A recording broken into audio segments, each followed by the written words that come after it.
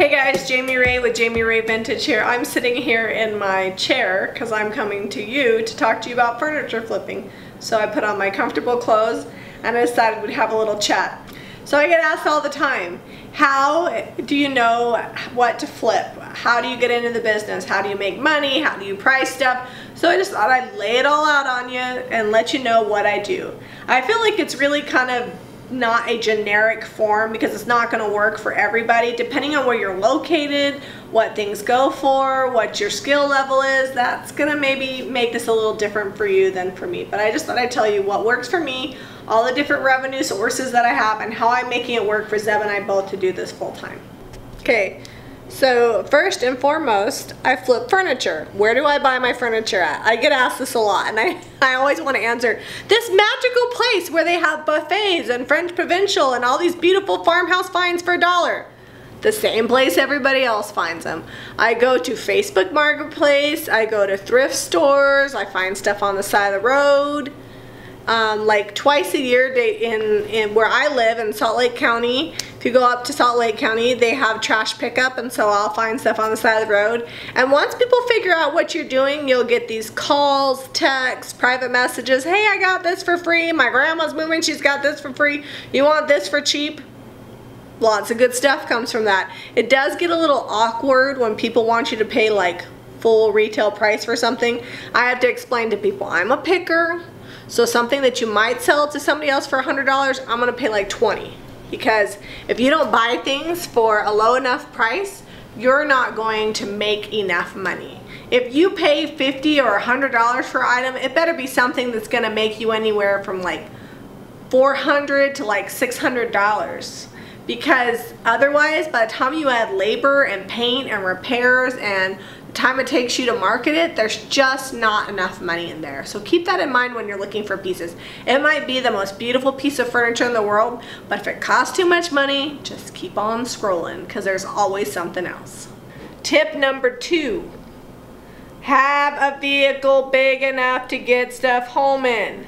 I cannot tell you how many people I see, they're like, I drive this little sedan and I want to flip furniture. Unless you want to flip little end tables and chairs, which is fine, but not going to make you enough money to live off of, you've got to have an SUV, a wagon, a trailer, or some good old ropes that you can tie stuff on the top of your car with, because you have to have a way to get it home. Secondly, you need to consider having a way to deliver furniture. If people are buying a piece from you, not everybody's set to pick it up. So definitely charge a delivery fee, something that makes it worth your while, and have a way to get that furniture to those people.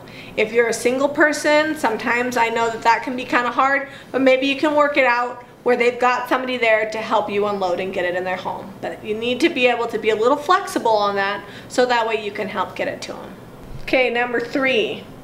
I painted something bright fuchsia and it just won't sell. Here's the deal.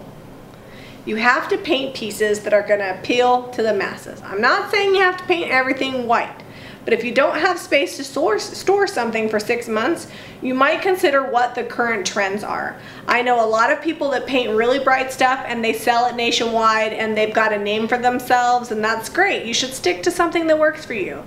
But don't expect to paint something neon green and think people are going to line up to put it in their house. If you'll notice the things that I paint a lot of white, neutrals, gray. A lot of my bigger pieces I try to keep very neutral because those aren't something people are going to want to really experiment with. When I do paint something a bright color, I just know that it may or may not sell. And like, I'll show you a picture. This hutch here, it was gray. I painted it gray because I was being lazy, and gray covers easy. Guess what? Crickets. Crickets. Nobody wanted to buy it. So I sucked up my pride because it'd been about 3 or 4 days, which some people may not seem like a while, but for me, if something hasn't had any interest in 3 or 4 days, it's taken too long. So I sucked it up and I painted it white. Gone. Just something to keep in mind. You can certainly do whatever works for you, but you need to come up with a style that is uniquely you. I feel like when people see my pieces on social media and they see that it's for sale, they know that it's a Jamie Ray vintage piece. 1, because of the way that it's staged, which we'll talk about in a little bit, and 2, because it's my style. I used to try to do things that would fit what other people liked, but then I realized, you know what? I'm gonna do what I like, what I would like to put in my home. So a lot of my pieces are pretty heavily distressed, they're chippy, they're kind of a farmhouse vibe because that's what I like. And you know what? People buy it. 4, social media. If you are not on social media, get on social media. I will give you all the social media I am on.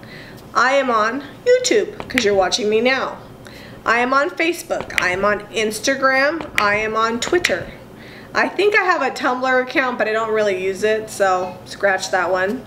And then I also have a website with a blog on there. I don't do a lot of writing on it, but in my blog I keep all my YouTube videos, and I do like TV appearances maybe a dozen times a year on local like news channels and stuff, and I keep all those links in my blog. It just kind of keeps everything up and organized. I do suggest having multiple revenue sources. So I flip furniture, which we've talked about a little bit, but I also have a website. So this may not be for everybody, but if you're wanting to get in it full time, if there's a particular brand of paint that you love to use, you might consider being a retailer. So that way, when people are copying your ideas, which is definitely going to happen if you're good, you may not make money off of them buying furniture, but you will make money off of them buying your products because people want to know how to get that look.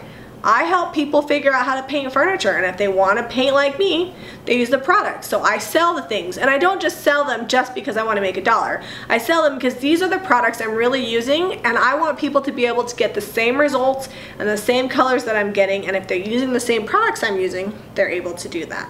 So my website is a way that people can purchase those products from me. Now we've recently expanded, and my website includes more than paint. We've added home decor because people want to style things the way that I've styled them, so I've got home decor in there, and we're starting to move into like furniture that can be shipped. We're working on learning how to ship furniture nationwide. Right now we're using UPS and UShip are the two different companies that we've been using. Another thing that you may have noticed is we put things on our website that we can replicate. Some people put one-of-a-kind pieces of furniture, and that's great, but I'm not willing to put the energy into relisting every time I do a piece of furniture. But I will put on my corbels, my candlesticks, my home decor, things that I can replicate over and over again. All right, what are we on, Zeb? 5? 5. We're on number 5. So you've been listing on the marketplace, you've been listing on social media, but you still need to get more exposure and meet people and bring them to you. A great way to do that is to find a local market, whether it's a flea market, a vintage market, or a boutique. But a few things to keep in mind are this: smaller shows aren't going to yield as many people. So if you're doing furniture, if you are going to move basically a whole house of furniture, go to a market where people are going to come. It is not worth your time to do little venues where it's like a $10 booth and you set up and nobody comes, or 10 people come, or 20 people come. Go to a venue where you know people are going to come and they're qualified to buy your stuff, like a vintage market where people are known to buy furniture. I live in Utah, and I put on a show. I own another business called Reclaimologist and Other Crafty Chicks, and I put on a market where people come with trucks and trailers ready to buy furniture. Those are the kinds of markets that you need to find in your area, where people are wanting to buy the things that you're selling.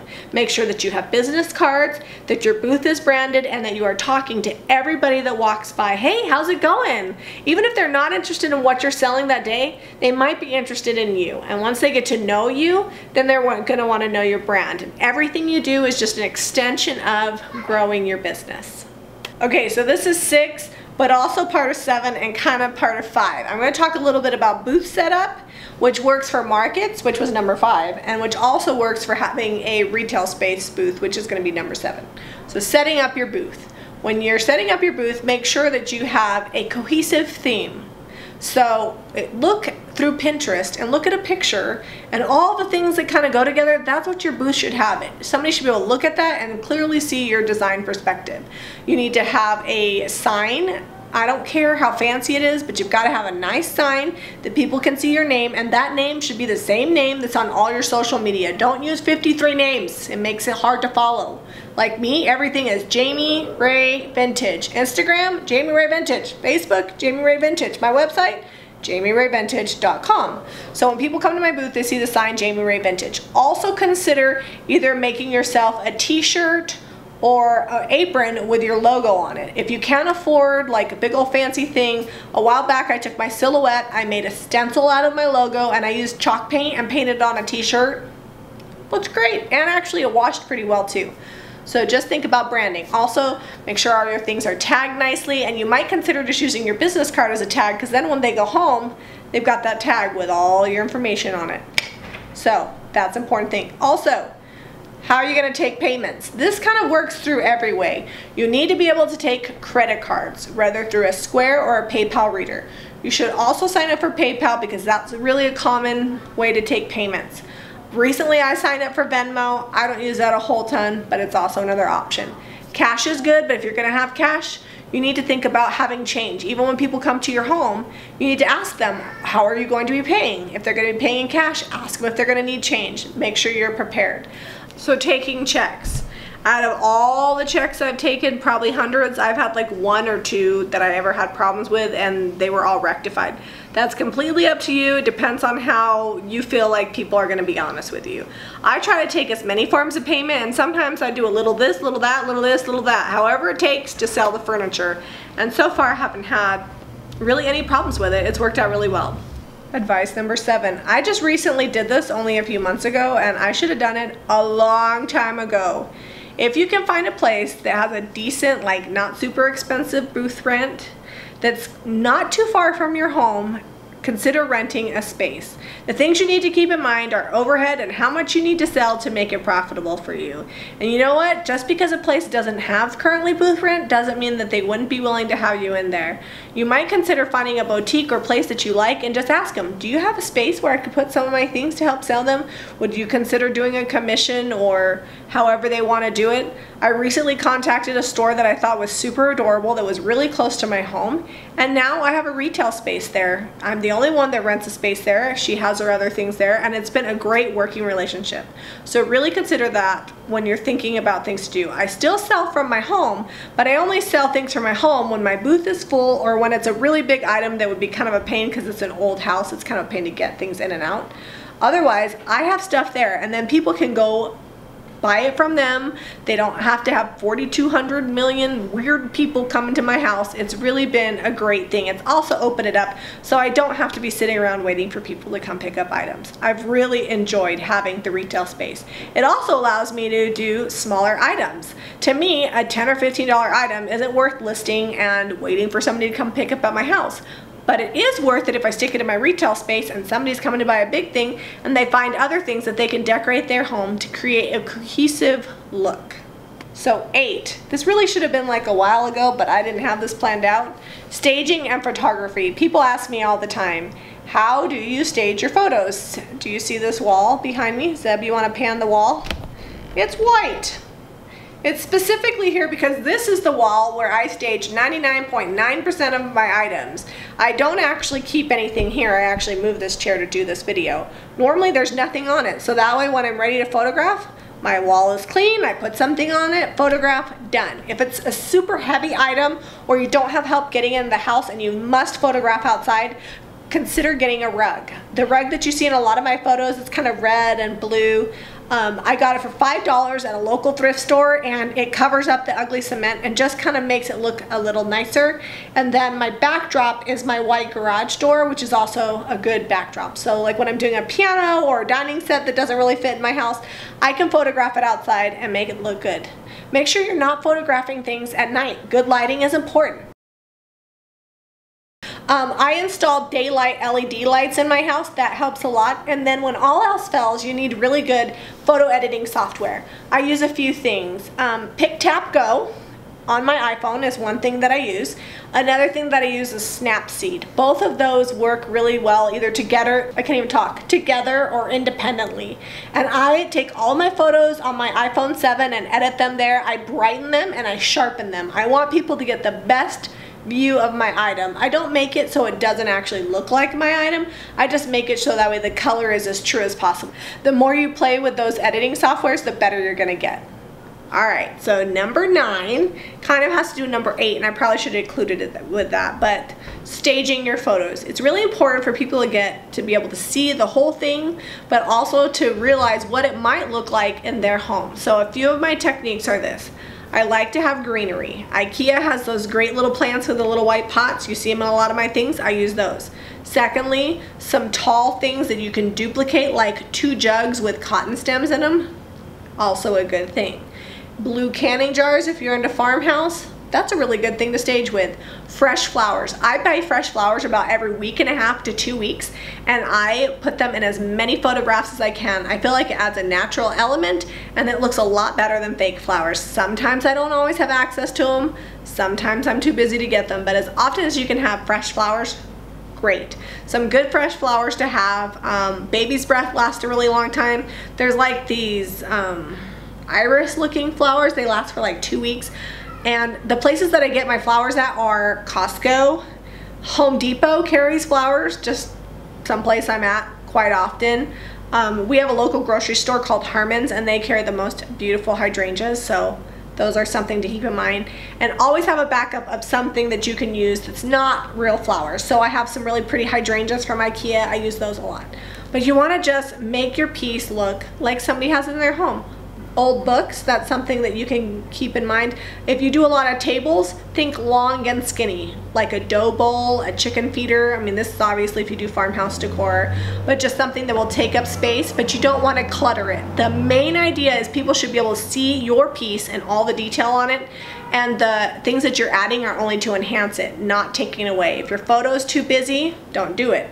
If you got something on one side and the other side's completely empty, make it balanced. If you're looking at it and it looks uneven, then you need to spread things out and figure a way that people can look at it and it's pleasing to the eye.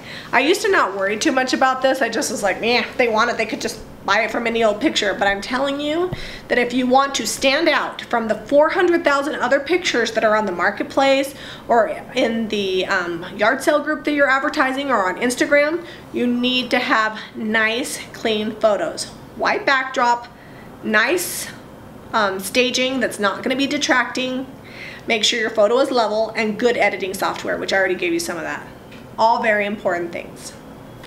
10, if you're still watching, you're welcome, and I appreciate you. So the 10th thing that I want you to keep in mind is be yourself. Personality matters. There's a million other people out there that are painting furniture, and there's actually probably people that are better than me. Don't tell anybody. Shh. But people like to buy from me because they're buying my brand, they're buying my style, and they're getting a piece of Jami Ray vintage. And I know that sounds completely generic, and when I started 5 years ago, nobody knew who the heck I was. But I've always been true to myself, painted things that I love, and been myself in every situation, whether I was at a market or in front of my YouTube camera or on a local TV segment.